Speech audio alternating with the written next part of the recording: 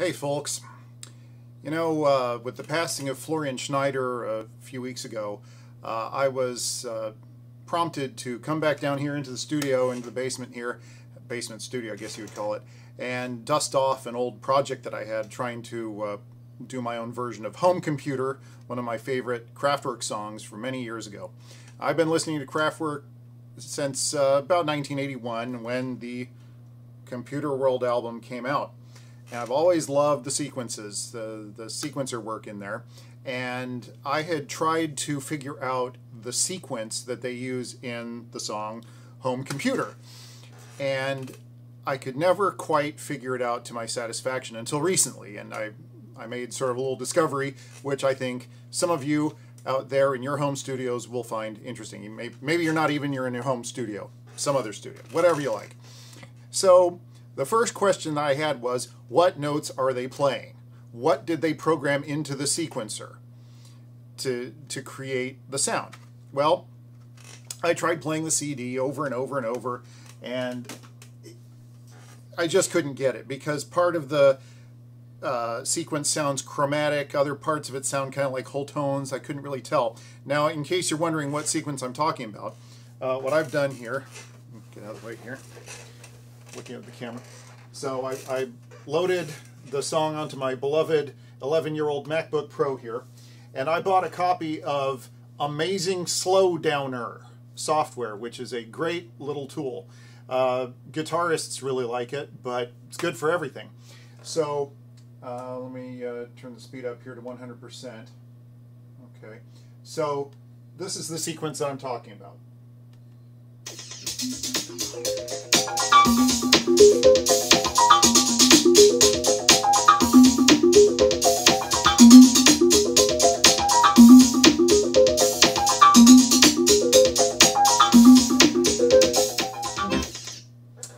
By the way, I have the computer plugged into a guitar amp, so I'm listening to that.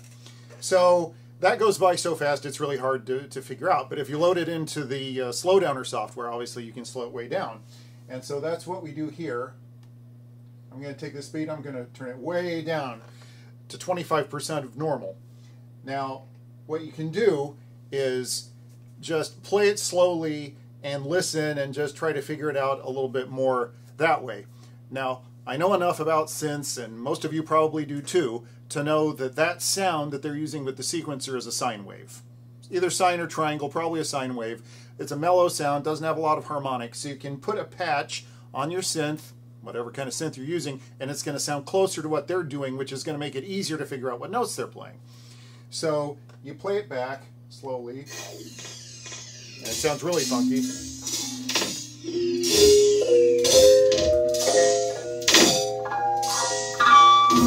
Hear those top two notes?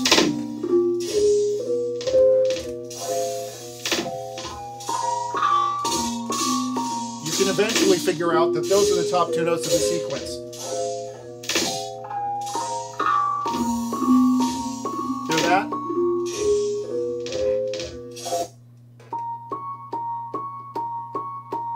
It's A sharp and C sharp. That's very clear at the top. So then you just keep listening and just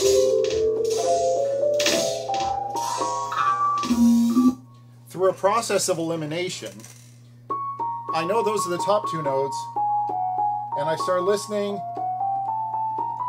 and just trying everything, and I finally figured out that what that sequence is simply the black notes. 16 notes worth of black notes. So that's your top note. 1, 2, 3, 4, 5, 6, 7, 8, 9, 10, 11, 12, 13, 14, 15, 16. So from C sharp to C sharp, it's just the black notes of the keyboard.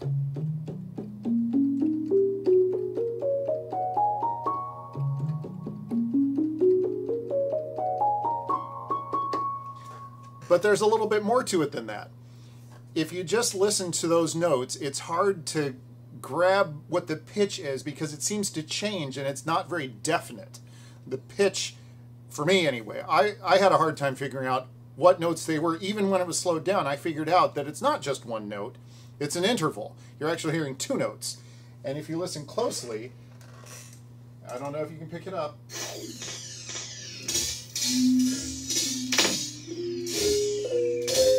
Those are in parallel. You can hear those notes at the top.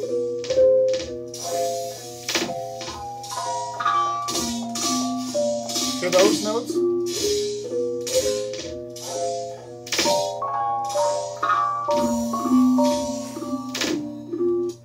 So after listening and listening and listening, I figured out that it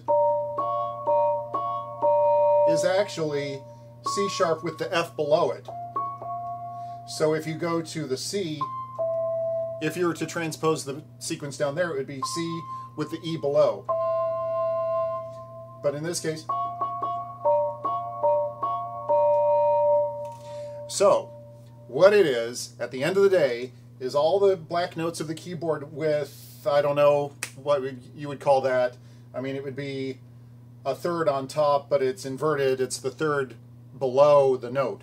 So what you do is, like, I have a sequential circuits Prophet 12 here. It's very easy to do that with this keyboard. That's a sine wave. Just to do a patch, just have a sine wave with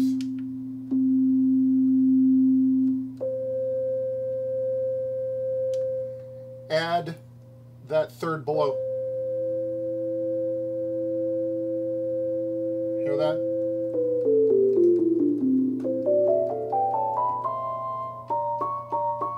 See? So that at the end of the day, it's just the black notes, sine wave with that interval. And that's what that sequence is. Now, if you're thinking that still doesn't quite sound right, well, remember that they've got a delay on there, so you're hearing the notes kind of adding up on each other in a way that you don't if you're just playing it this way. But so once you figure that out, there are a few ways you can take care of the problem. If you want to play it yourself, you can just program it in. If you have a workstation like this Phantom, you can just program in a patch, sine waves, that sixth apart or whatever, and I've been having a problem with this thing today. Trying to do this demonstration. I think this thing has a software problem. Anyway, the volume keeps dropping on this patch for no reason at all, so I have to keep going back to studio set stuff. But anyway, you can program it in and just play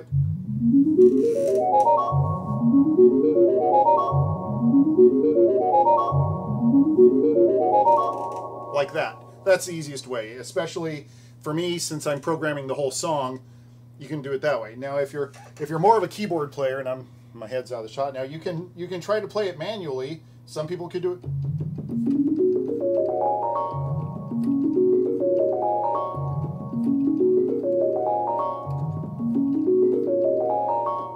like that.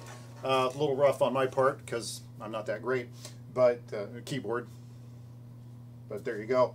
Now, if you're wondering, when they do the sequence again in the later part of the song, after the chorus or the verse, and they do it again, it's transposed up, and all it is just a semitone higher. So instead of, it's just,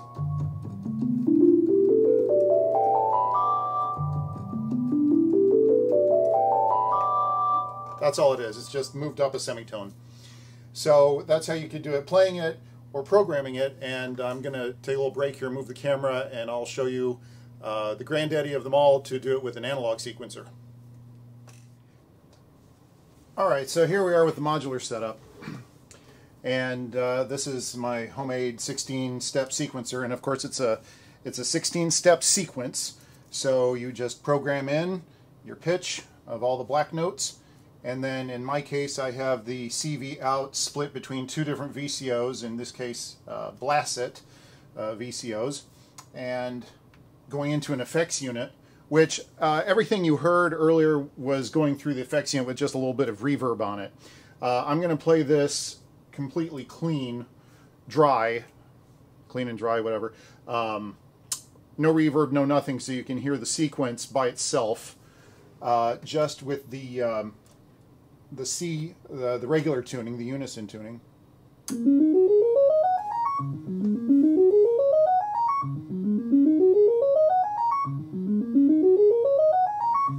Okay?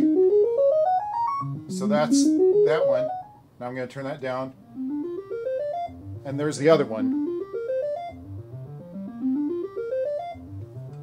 Tune that sixth apart. Leave that down and then turn up the unison.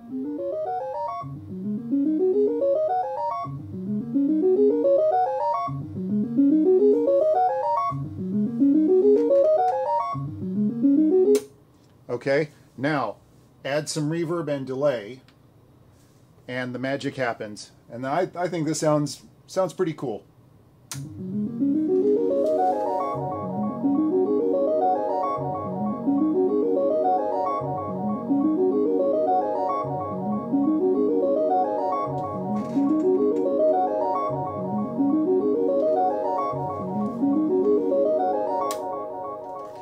And for reference, once again, let's hear the original.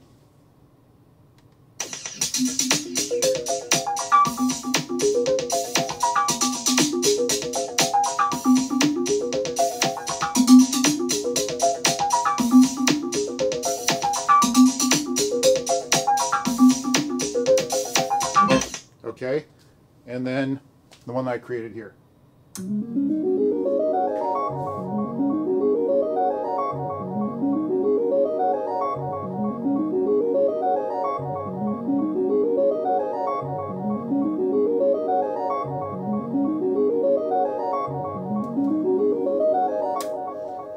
Not identical, but pretty darn close. And now the next thing to figure out is all the tricky drum patterns that go on behind that sequence, because of course anytime I play from the CD it has the wonderful backing rhythms in it, and that's going to be really tricky because so many of them are similar and they're behind the musical sequence, so it's going to be a little bit of a task to get that figured out. But hey, I think it'll be fun. And just to prove that it must be okay, it attracted the attention of Ruffs the cat. There she is. She likes the sound of the sequencer too, so she came running. So if she says it's okay, it's got to be okay. All right, well, I hope you found this rather long and winding road somewhat interesting, and be looking for my complete take on home computer in the future. Over and out.